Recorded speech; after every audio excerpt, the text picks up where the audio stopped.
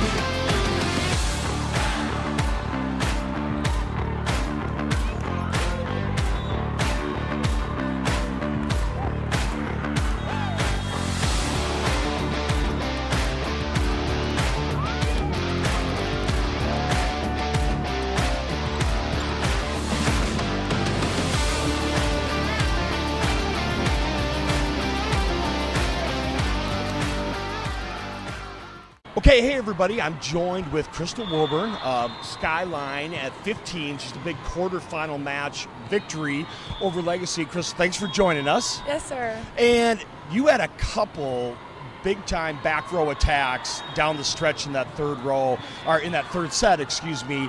Seemed really comfortable in the big moment. Yes, sir. I think a big role is trusting your teammates and knowing that your setter is going to get you the ball in tight games and just swinging away. You feel more comfortable back row, up at the net? Do you have a preference on where you attack from? I think front row is, I'm very comfortable there with my setter and trusting my libero and my back row players to cover me, but I'm still very comfortable in the back row with my setter. Yeah, your libero did an amazing job keeping you guys in system. Well, you in the back row too, digging up a couple hard-hit balls down that third set. Talk about you guys just playing in environments like this all the time. Do you get nervous in big environments, or are you guys used to it? Yes, sir. I think staying calm is really important, and trusting your teammates and wanting to win and having the mentality, I want to win and I want to win this game and play hard. And so you swinging away and having the mentality, I'm going to get every single ball off the floor. And you guys fell down early, rallied, obviously kept your composure. Was there ever a time you guys a little bit nervous, or are you just 1 point at a time? Yeah, I think we get nervous in serve receive sometimes, but I think staying calm is really important and trusting your teammates. What do you think the main strength of your game? I think hitting and my range with the ball and knowing where to go, and my back row players and my libero really help me know where to hit. And so now you guys catch your breath real quick, and now you're headed on to the semis for another big-time test. Yes, sir. So what's it like on a day like this, knowing that you have to play 3 very, very high-level matches to win a championship? It's very stressful. You have to rest your body in games that are more easy. And, the coach is really good at resting our good players, so I think that's really important. Absolutely. Well, we appreciate your time. We appreciate your play. Yes, sir. We're excited to watch you. We're going to let you get rehydrated, rest your body a little bit. Good luck in the semis. Thank you. All right, we'll be back after this.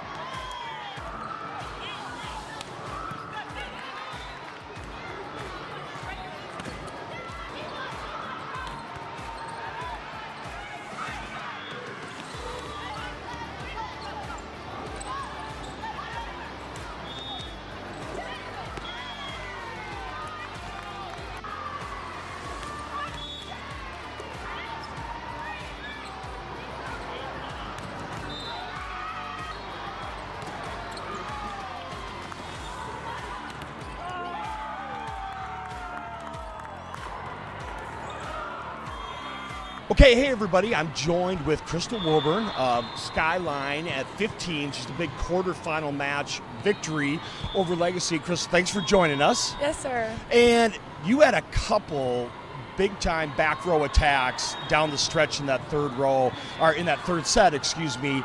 Seemed really comfortable in the big moment. Yes, sir. I think a big role is trusting your teammates and knowing that your setter is going to get you the ball in tight games and just swinging away. You feel more comfortable back row, up at the net? Do you have a preference on where you attack from? I think front row is, I'm very comfortable there with my setter and trusting my libero and my back row players to cover me, but I'm still very comfortable in the back row with my setter. Yeah, your libero did an amazing job keeping you guys in system. Well, you in the back row too, digging up a couple hard hit balls down that third set. Talk about you guys just playing in environments like this all the time. Do you get nervous in big environments, or are you guys used to it? Yes, sir. I think staying calm is really important, and trusting your teammates and wanting to win and having the mentality, I want to win and I want to win this game and play hard. And so you swinging away and having the mentality, I'm going to get every single ball off the floor. And you guys fell down early, rallied, obviously kept your composure. Was there ever a time you guys a little bit nervous, or are you just 1 point at a time? Yeah, I think we get nervous in serve receive sometimes, but I think staying calm is really important and trusting your teammates. What do you think the main strength of your game? I think hitting and my range with the ball and knowing where to go, and my back row players and my libero really help me know where to hit. And so now you guys catch your breath real quick, and now you're headed on to the semis for another big-time test. Yes, sir. So what's it like on a day like this, knowing that you have to play 3 very, very high-level matches to win a championship? It's very stressful. You have to rest your body in games that are more easy. And, the coach is really good at resting our good players, so I think that's really important. Absolutely. Well, we appreciate your time. We appreciate your play. Yes, sir. We're excited to watch you. We're going to let you get rehydrated, rest your body a little bit. Good luck in the semis. Thank you. Introducing Hour-a-thon, the fastest, easiest way for groups to raise money. Hour-a-thon is a 1-hour text and call-a-thon. There are no emails, no apps, no logins, and no personal information to input or share. The whole fundraising event lasts just 60 minutes, and you get paid in 48 hours once it's over. Thousands of groups of all sizes across the U.S. have used Hour-a-thon to raise millions of dollars in just 1 hour. Contact us today to start your own Hour-a-thon fundraiser. All right, hey, welcome back, everybody. Again, day 3 of our coverage, the Triple Crown NIT, and I am joined with Nebraska Verbal, class of 24, Skylar Pierce. And Skylar, great to see you play again and talk with you again. But how have you been since October when we talked last? Pretty good, just doing sports, basketball and volleyball right now. Getting to the end of my high school season right now, so doing pretty good. Yeah, and you don't have any problem staying busy as we follow your social media. You don't have many days off, do you? No, not at all, but I like it that way, so. Well, and talk about that structure and, the hours that you put in between basketball practice, volleyball workouts, homework, and then you're volunteering. I mean, you have to be extremely organized, detailed person. I would say so. It's kind of just like a schedule thing. Like I will go through the school day and go through that, but then I'll go basketball practice right afterwards and volleyball practice, and I'll try to get a workout in between the basketball and volleyball practice, and then come home, do my homework.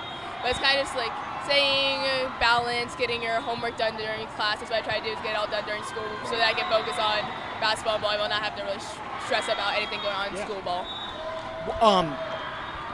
We talked off camera to ask you this, but how is this year different, knowing your college, knowing your future, as opposed to a year ago, knowing you're going to have options, but really just getting in the heart of your recruiting? How do you feel different now? I wouldn't say the pressure's off, because now I wouldn't say the pressure is exactly off, just because now I'm focusing on one college and just still trying to impress them and improve in my game. But I feel like it's also not as stressful, because you're not worrying about all the colleges looking at you. You just have to improve your game, keep working on yourself, and I feel like that's pretty much the difference between this year and last year. Just continuing working on my game so I can get ready for the college level. And so let's go into that with your game. I mean, obviously, the attacking, the offensive end, the explosion are all strengths. What are some things you're really trying to hone in and improve on? Some of the things that I'm really trying to work on this season is serve receive. It's a big part of the game. It's serve and pass type of game. So I know that's something I really need to improve on, just keep building on, because I've been doing a good job at keeping it consistent, but I need to keep improving on that skill, and then just keeping my serves in and just doing my thing. Just working on that serve and defensive side, I think, will help my game. Talk about this environment, this tournament, because I was even talking to a coach. One of the downfalls of Nationals, right, the last match, everybody's gone. Right. And here, the way this court was packed, right, you played in that, a year ago. I mean, just talk about the intensity every match of this tournament, and, that you guys get to be at home, too. The atmosphere is great this tournament. It's probably one of my favorite tournaments just because of that. This is a close place, so a lot of people can stay a little bit longer until their flights or driving home. So a lot of people get to stay and watch the games, and it's just a fun atmosphere and fun environment just to be like on the court with everybody around you and having like your teammates celebrate you, the fans celebrating you. It's just a great atmosphere. Let's talk about, because the last month or so we've been focusing on some of the posts you've done with Max Out Mindset. The mental approach, and we talked about this when we met you in the fall, very important. Talk about the work you're maybe doing with them, and why is that a strength of your game? Right now with Max Out Mindset, I'm working on building my confidence, because after the high school season, I wasn't the most confident in myself. So I've been working with them, building my confidence, not just on the court, but off the court, and kind of just being more sure of myself and building that side of my mindset. I believe it's really important to work on this mindset. Start it while you're young, so that you're already ready to go into college, because once you get into college, you want to be able to have that confidence in yourself and be able to play at the highest level all the time. And I think now that I'm starting to work on it now, it's going to get me even more prepared for the college level. Well, and I want to ask you another question, if you would, because we talked earlier, there's a lot of girls, younger athletes your age that follow you. They know you're going to Nebraska. You just said there's times you even doubt your confidence. Yes. Right? And talk about that, because it's one of the things with athletes, it's very common, but to know that, hey, Skylar Pierce even doubts herself. And then what did you do, or what have you done to improve on that and to get your confidence back? I think it's just like the positive self-talk to myself. I hold myself to a very high standard, so I think there would be moments when I did mess up, it wouldn't be the first mistake, but like the second mistake, then I'll start getting in my head about it. And I think it's when I started having those positive thoughts and those positive mantras that I started like thinking about and really like focusing on, that really helped me in my confidence game and started building my confidence up for this season. Last thing I want to talk, I think it's important as your skill on the volleyball court, right? Follow your social media, we've got to know you, is just your positivity, and I think your kind heart and your thankfulness, right? You literally, I think, reply to anybody that mentions you, right? And it's genuine. Why is that important to you? And why do you take the time in your busy schedule to continue to do that? Because not many people do. Well, I just think it's really important to thank the people who either shout you out or even are just watching you, just being so, I'm so grateful to have these opportunities, and the fact that people are sharing my name or posting stuff and tagging me in it, that just means so much to me. And I think it's just the right thing to do, to tell somebody, thank you for posting me, or thank you for coming to watch. I just feel like that's so important, that players have that gratitude toward people, and understand that it's a good thing, and it's okay to say thank you to people. It's okay to post a thank you post. People want to see that, / it's just genuine, and it makes other people feel good too. Another thing, I think it rubs off, and whether it was directly with you or not, but we interviewed Ashley Chavez earlier this week, right? I know she follows you and comments, and it's almost like she's following what you do. She does the exact thing. Everything's a positive comment, telling everybody thank you, right? And another athlete, Bria Dawson, actually, we've noticed her, and she's in Kansas City as well, and it's the exact same thing. And here I am as an old man reading this stuff, and it makes my day to read these comments. Yeah. It really does help. So I think you're really having an effect on peers, and it's rubbing off. We're seeing more of that. It's got to make you feel pretty good. Oh yeah, for sure. One, it's just great to see people posting and knowing that people are looking at my stuff and are saying hey, she's saying thank you, I should do that too. The fact that I'm having that impact on people, it feels really good, and I hope people keep saying and keep posting stuff like that. Well, and the other thing too is we started following that, and we didn't know what kind of athletes those two were. We just followed and liked their stuff because it was positive every day, and that's so refreshing. So, yeah, absolutely keep it up. And again, I told your folks that. I told you that. I think that's as important as the ability and everything you do on the volleyball court. So, well, I'll tell you what, we're going to let you go, and I'm sure you have something else to run to. Basketball practice. Basketball practice, of course. Yep. We are going to make sure we get a chance to see you again, and if not next fall for sure. We thank you for all the time you spent with us. We thank you for amazing attitude, and just keep up the good work. Thank you, guys. Yep. Take care. We'll be back.